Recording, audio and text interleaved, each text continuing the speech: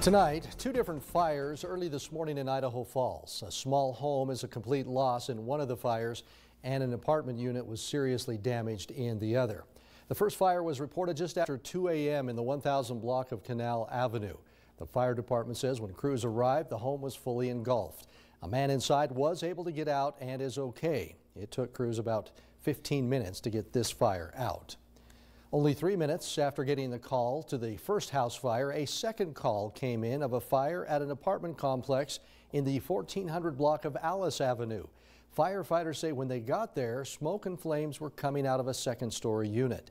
It took about 25 minutes for this fire to get put out. Firefighters were able to keep the fire from spreading to other units in the building. No one was inside the apartment at the time of the fire, but a neighbor was taken to the hospital with some minor injuries. The fire department spokeswoman Carrie Hammond says this is the 7th structure fire the fire department has responded to since the first of the year. None of them is related, but some of them had one thing in common: the improper use of heating equipment.